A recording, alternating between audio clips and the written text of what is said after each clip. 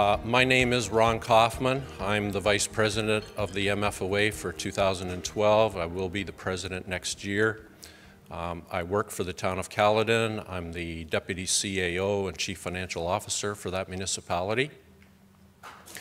And it is my pleasure to be the chairperson for today and give a little relief to Donna, our President, who took on the task yesterday and did a very good job.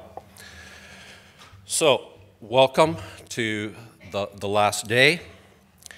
And I'm just going to go through a few of the highlights that I saw from yesterday, what we went through, and I think it was a very good day. Just some things that I noticed. One of our first speakers was Bill Forward, the Deputy Minister for Municipal Affairs and Housing. And the thing I noted was, yes, it's great to have a summer afternoon, but summer is over, and I liked his idea that my two favorite words are fiscal uploading. I would like to see more of that. I know the Region of Peel enjoys to see that as well, so that we get a little tax room at the lower levels, so that we can do a little more, especially infrastructure deficits, which is a big issue that we're facing in Caledon.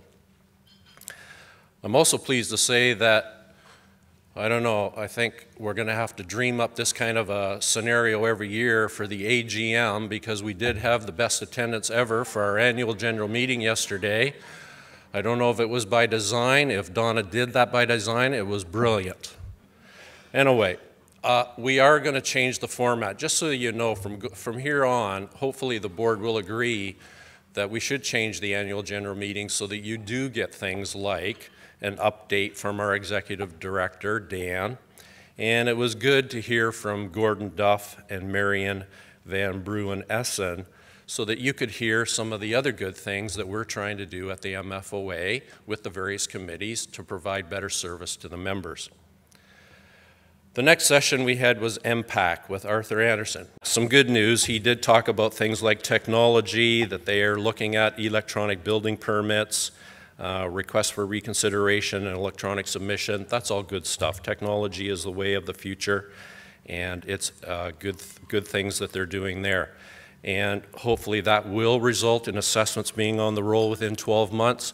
We had someone else, another finance officer, got up, challenged that. I totally agree with that as well. 12 months should be the outside realm of what they're doing. They should get the assessment on the roll a lot faster than that.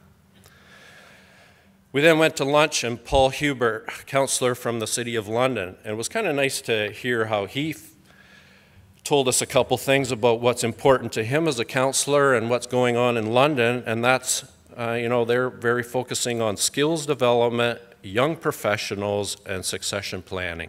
And I'm sure those are all issues that are facing us in our lives, in our municipalities as well. Now, I went to a couple of concurrent sessions. And I have to make a comment. I'm sure they were all great, but I can only talk about the two that I was at. And the first one I went to was David Stewart, who talked about asset management plans in a smaller municipality. David's one of the graduating interns. He did a great job.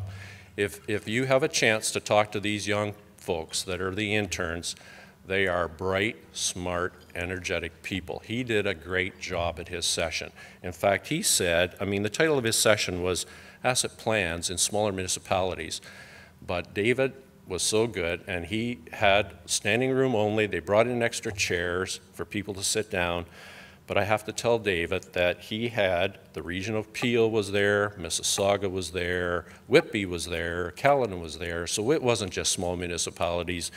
I learned something from what he did, and I think probably everybody in the room did. So I want to congratulate David for taking that initiative and doing that session. Next one was Connie Wheeler from OMBI and Partnering for Service Excellence. And yeah, they're into data collection, analysis, how to use that performance measurement for building that type of data into decision making and budgets and performance management of actual staff. And then we finished up the day, and I know not everyone came to this, but for those that did, the Young Professionals Network is created, it's alive, it's well. It's a great thing. I'm very proud that Emily Harris from the MFOA and Kim have taken on an initiative to help from the MFOA perspective, but the Young Professionals Network is a great thing. Met Julie from Whitby, who is going to be the chair, the newly elected chair. She's great as well. I was very impressed with what she said. I think for us more mature finance officers, from what I can see with the young professionals, we're in good hands with people to succeed us as the leaders of municipal finance. Now, Julie said she's going to pursue active networking, mentorship, and education, and that's great. And then they had their social, and it was very well attended. In fact, when I came to come over here for our little cocktail reception, they were still going strong over in the Hilton. So they were having a good time over there, and that's great to see. So the next thing I'd like to do is thank Watson and Associates for sponsoring casino night last night. And I'd also like to congratulate, once again, the MFOA's Excellence in Finance Award winners, Desiree Kennedy, Cam Weldon. Desiree was here. Very pleased to see her get that award. Too bad that Cam wasn't able to be here, but he's a well-deserving person as well. And I would be remiss if I didn't thank the exhibitors who were here, and thanks to everyone that showed your support for the exhibitors and the trade show to see what services they have to offer us.